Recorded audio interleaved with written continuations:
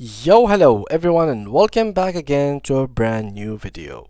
Aspiring augmented reality creators, are you ready to bring your ideas to life with ZapWorks? Get ready for an immersive journey into the world of AR development. In this 2024 tutorial, we will walk you throughout the essentials of using ZapWorks. Whether you are a creative beginner or looking to unleash your AR potential, this video is for you. So let's start. So before we start with this video, make sure to watch it from now till the end so you have the full information. So first of all guys, what I will need you to do is to head up to your browser and search for ZapWorks. Or you can simply just write the web URL, which is zap.works dot nothing. So this is the basically the actual URL, so you can go for it and find it right there. Now what does it help you with? This, as you can see here, there's a brief of it. So what you could do is to simply make your creatives into AR, so you can, or VRs, or whatever you can call them. So here are brief about it and how you can find it, how you can manage it. Like there is this design that you can create it. There is a lot of things which you can simply design them and add them to your AR. So now to get started with it and to get your journey started with a VR and WebXR and AR, so we simply have to click on start free trial.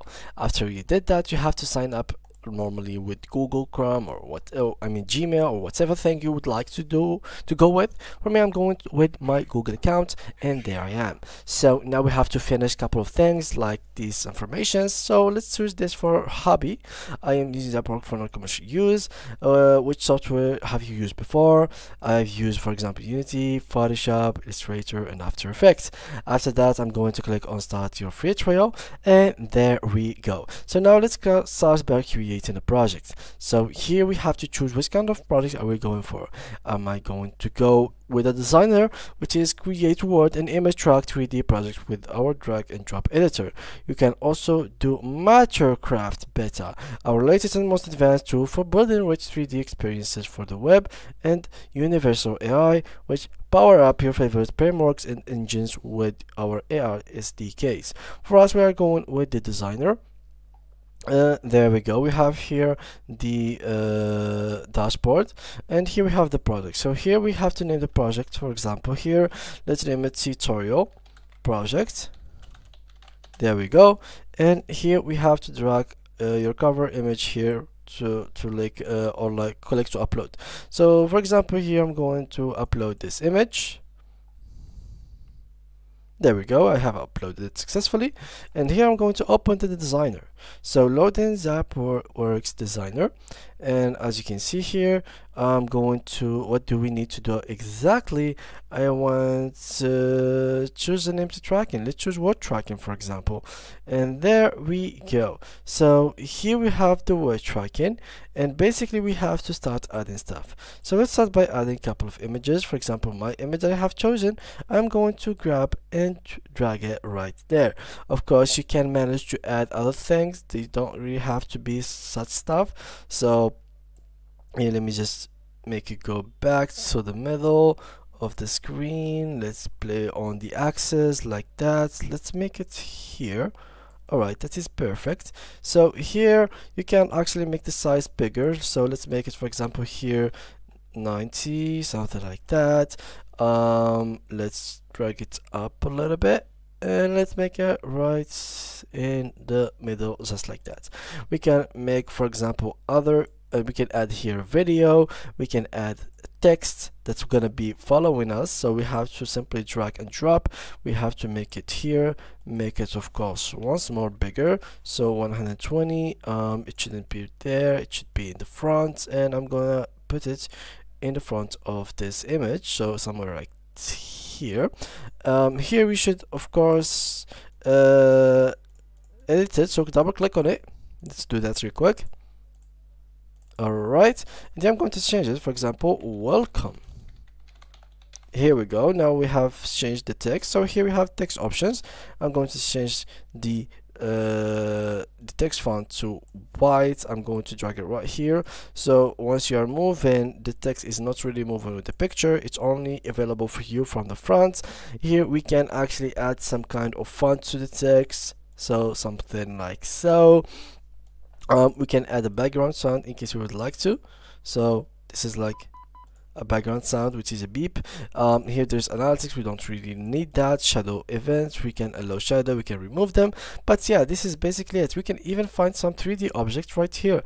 We can add, for example, let me just search for it right here, like a guitar, which is going to be added in here, and it is 3D, by the way, guys. As you can see, it is 100% 3D. So this is the actual thing. Let me just make the size bigger, for example 90. This is a good thing to actually try, like fake it to your friends. You can actually use this to fake to your friend that you have a guitar. You can literally use this as a potential thing to, like, you take a picture with your phone using this filter, or AR or VR or whatever you are using it as, and basically they will see the guitar inside of your room. You can of course replace the guitar with any object that you think of. You might have even like a car. You just have to simply find a good 3D element that you can simply have it right here with a car. Let me just search for it if it is available. So let's search for a car. Alright, they are not available, so we can actually upload 3D pictures, and let's try to find some 3D elements. Let's try to find some. I don't think we can find anything that will give us 3D elements. 3D car, free. Let's go here, free 3D. Oh, sketch. Yeah, this one. I think, yeah, this one. So let's search for a car which is gonna be free to download. Okay, this one is free to be downloaded. We simply have to log into our Google account. So let's do that real quick. There we go. I'm going to log in, and basically here we are going to get this car design, and we can literally add it to our design on ZapWorks. So accept here, and I'm gonna go right here, accept all once more, get this ready for use. So there we go. I'm going to download this file if I'm not mistaken, and then I'm going to go back right here, and I'm going to upload it. So we simply have to wait. Let me just find it here. So there we go. It's gonna take some time since it has 2K megabytes, and simply after the megabytes has been uploaded and the file is uploaded, you will be able to actually drag it and drop it right in here. After you do so, as you can see here, it is saved in my library. So there it is. Here it is, the car. So now we can actually have a car inside of our room successfully, guys. As you can see, this is the 3D element layer. I have added it successfully to our sketch. Now we can simply just publish it and use it in our VR, and they will be able to see a car inside of our room. So this is how you can use ZapWorks in general for your own stuff. So thank you guys a lot for watching, and see you guys in the next tutorial.